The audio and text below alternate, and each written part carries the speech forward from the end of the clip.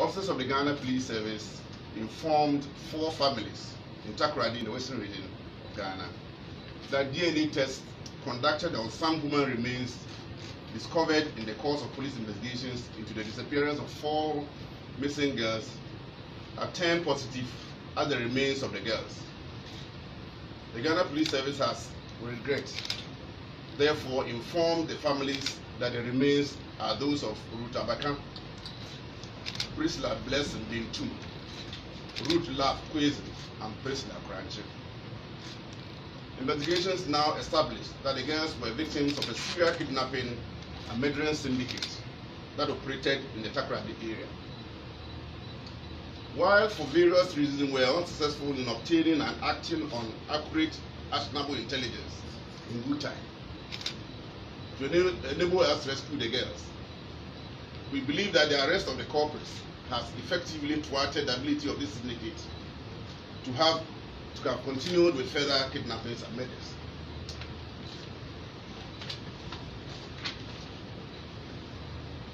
Now, I'll proceed to look at the sequence of disappearances of the girls.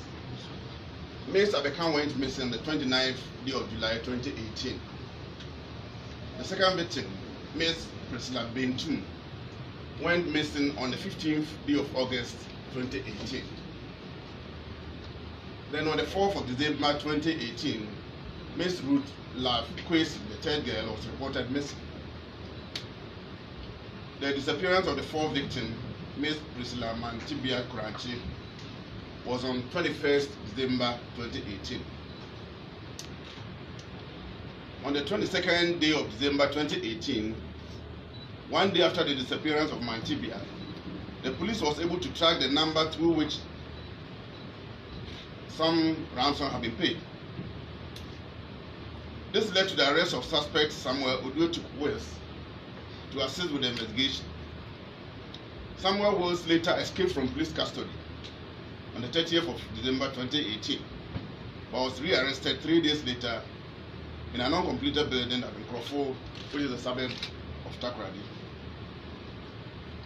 He has been convicted for escaping from lawful custody and brought to the CID, and he was brought to the CID headquarters, where upon interrogation he admitted that he, together with suspects John Oji and John Shika, kidnapped the young girls and sent them by road to a location in Nigeria known as Baby Factory in Anambra State. He however denied knowledge of the whereabouts of Ruth Abeka. The evaluation of this confession and other intelligence reports from Nigeria on the location and modus operandi of this baby factory culminated in an assessment by the investigation team at this stage that they had a fair idea of the location of the girls and that it would be possible to bring them home. Between April and July 2019, several surveillance operations were mounted in Onitsha, Awka, Port Harcourt, and Calabar in Nigeria. These were locations where suspect Samuel Oduotukwu emphatically mentioned at different times as places where the girls were sent, and directed investigation teams too, with the hope of tracing and rescuing the girls. Upon collaboration with other intelligence and investigative agencies across West Africa, the second suspect, John Oji, was tracked and arrested at the Flow border on 4th June 2019. During interrogation, John Oji admitted to knowing Samuel, but denied knowledge of any kidnapping. John claimed that he had met Samuel to collect some monies owed him after Samuel had sent him to Tamale in 2017 to bring him a money ritual box. The two suspects were put together for questioning, and while Samuel insisted that John knew where the girls were, John, on the other hand, maintained his denial of any involvement in the kidnapping of the girls. 2 officials from the Nigerian National Agency for the Protection of Trafficked Persons came to Ghana on 17 June 2019 to assist the police with the investigations. They interrogated both Samuel and Oji at the CID headquarters. These further interrogations did not yield any new actionable information. Effort to locate the girls in Nigeria also yielded no results by July 31st, 2019. The Nigerian leads, ladies and gentlemen, were assessed to have grown cold and unreliable as at that date. Then on the second day of August 2019, the investigation team was informed by the National Agency for the Prohibition of Trafficking in Persons in Nigeria that the third suspect, one Shika Inoidim, had been arrested in Abuja, in Nigeria. In a video interrogation of the suspects, Samuel Wells identified suspect Shika Inoidim John to the police as one of the accomplices. Suspect Shika also apparently knowing suspect Wells willingly spoke with him with regard to the kidnapped girls, and in the process, Wells asked Shika about the whereabouts of the kidnapped victims. In a confrontational exchange between the suspects, Udwatu Wells insisted that it was suspect Shika and one Mama Sogoma who came to Ghana for the girls and sent them to Nigeria, and that suspect Shika knew the whereabouts of the victims. Suspect Shika, however, denied this allegation. The Ghana Police Service is grateful to our sister security agencies in Ghana and the sub-region for their support. Re-examination of associated locations in Ghana. Ladies and gentlemen, on the second day of August 2019, the investigation team decided to re-examine all available facts associated with the case. Suspect Samuel Udwatu's residence in Takoradi was searched.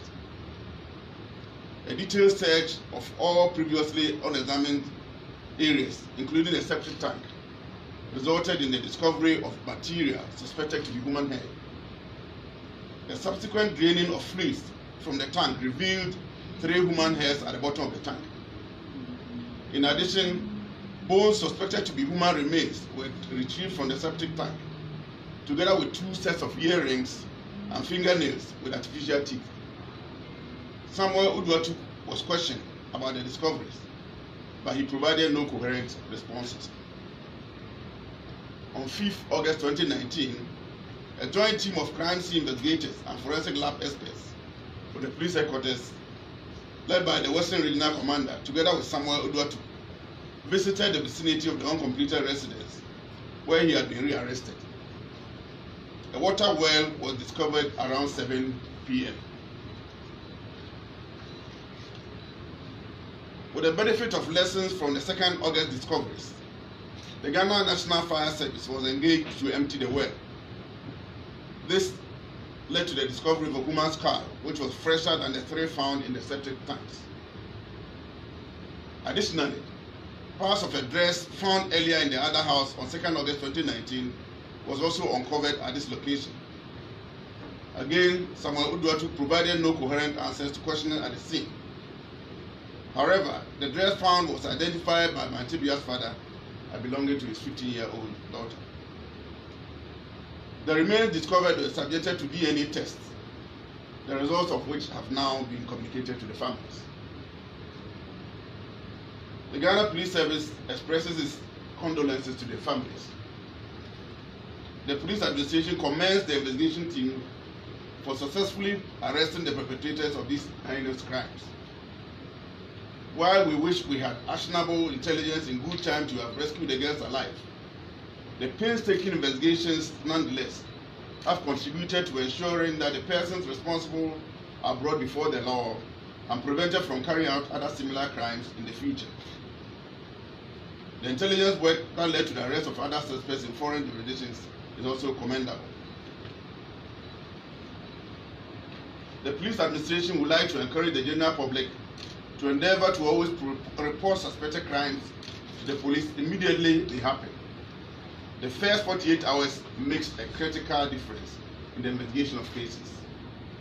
We further encourage the media to continue to play a bridging role between the police and the public, and support the police in getting the public as partners to provide information to assist police work. The Ghana Police Service remains committed to protecting and serving the Ghanaian public and will, at all times, ensure that the safety of the public is preserved. The suspects will be processed for court upon completion of the case docket and advised from the Office of the Attorney General.